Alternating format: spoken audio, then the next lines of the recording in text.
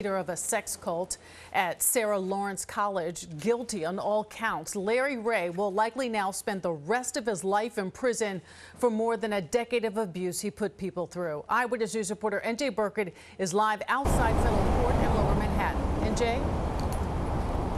Right, Sade, after 3 weeks of testimony, it took the jury barely 5 hours to render the verdict. Guilty on all 15 counts in the indictment. And yes, the allegations are revolting.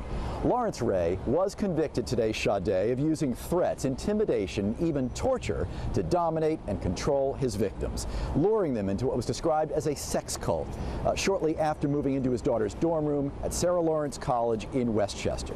Prosecutors say it was there where he drew young people into his orbit through lies and manipulation. Prosecutors say he subjected them to physical, mental, even sexual abuse. Several of the victims testified at trial here, one of them saying she was forced into prostitution. The defense insisted all along that Ray was the victim, that his former friends had turned on him with false and unproven allegations.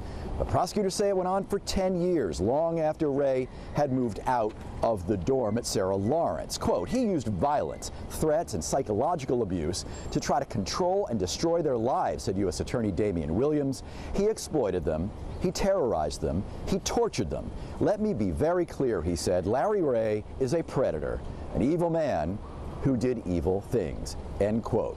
Lawrence Ray showed no emotion here as the verdict was read.